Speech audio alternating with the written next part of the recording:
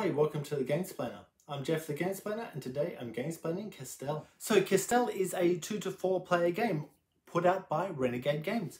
I feel like I'm doing a lot of them recently. So this actually came out in 2018. So I've been chasing it for a while. This is one of those games that I've really desperately wanted to get and get to the table. I'm so glad that I finally got it. My issue is that I've been into shops myself and bought Castelli, or games with really similar names and haven't quite managed to land on Castell, which this game is. So I've got a few games that have similar names that aren't as good a game as this particular one.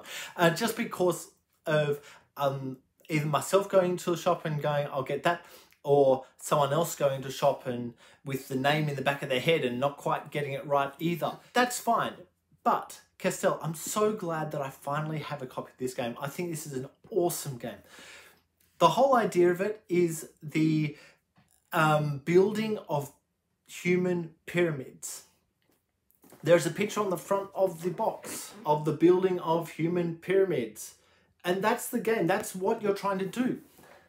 You can start with 3 on the bottom row, then 2, then 1. But throughout the game, you are gradually increasing your ability to do stuff so you can change those numbers.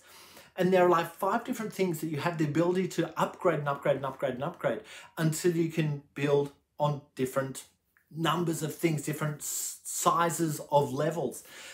It sounds, by the way, it sounds like this should be a 3-dimensional game. It's not. When you're building, it's just flat on the tiles.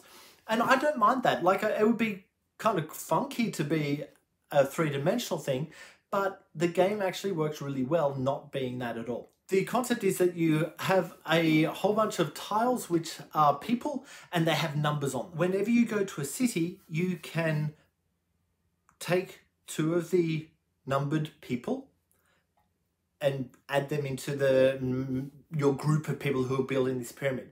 You can train something, and what you're able to train in each city changes each turn, and there's a thing that tracks that, and so you always have these choices, but you can do any of these choices at any point of your movement. And this is really the key to it. There's a little table that says you can move once, you can train once, you can bring people in once, and you can do a special turn once. Those special turns is move again, or train one more person, or to actually do a city thing. There's little tokens over on the sides of the city saying this city wants to see a building of people that has these numbers on each level, and you work towards that. If you're able to do that, then you can use the special action to take that token. That will give you some extra points at the end of the turn. That kind of thing. Now, the first couple of turns, that's fine. You just go to spots and get your group in.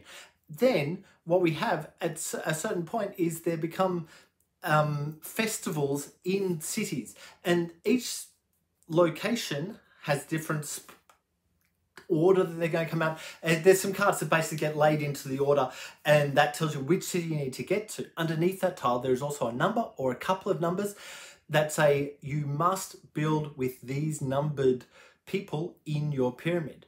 So if you don't have any of them, or you can't build a pyramid with those numbers in there because maybe it needs 10s and you only have 1 10, then you don't need to go there because you're not going to be able to compete anyway. But competing can get you some relatively large points. So the person who gets the highest and uses those numbers the most will get, it's called a gold medal, but it's 5 points, silver's 3, and bronze is 1 from memory. But check the rules on that. I'm not sure exactly on the numbers, but that's fine. Then the person who uses the most of each number of person will then get that token in as well, and that can be worth 2 or 1 point at the end of the game, depending on how many different tiles you manage to get in.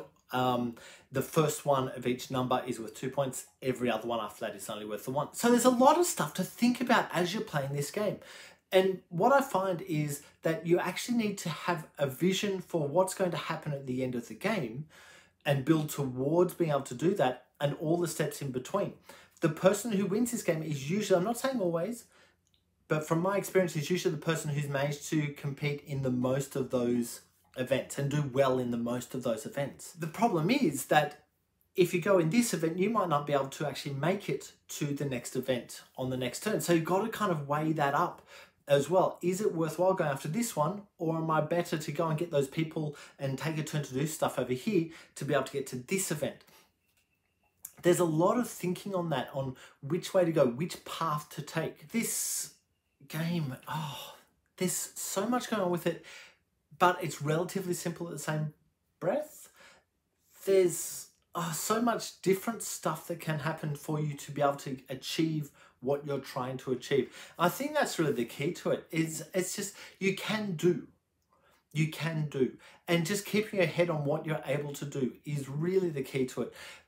So look, I'm going to leave that there.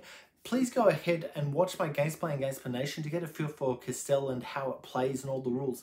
If you have any comments or suggestions, please write them below. If you have any games that you wish to be Gamesplayed, please shoot me an email to thegamesplainer@gmail.com. Follow me on Instagram and Twitter @thegamesplainer to keep up to date with the games I'm playing. Subscribe to my videos to keep up to date with the games that I'm gamesplaining. And until next time, enjoy gaming.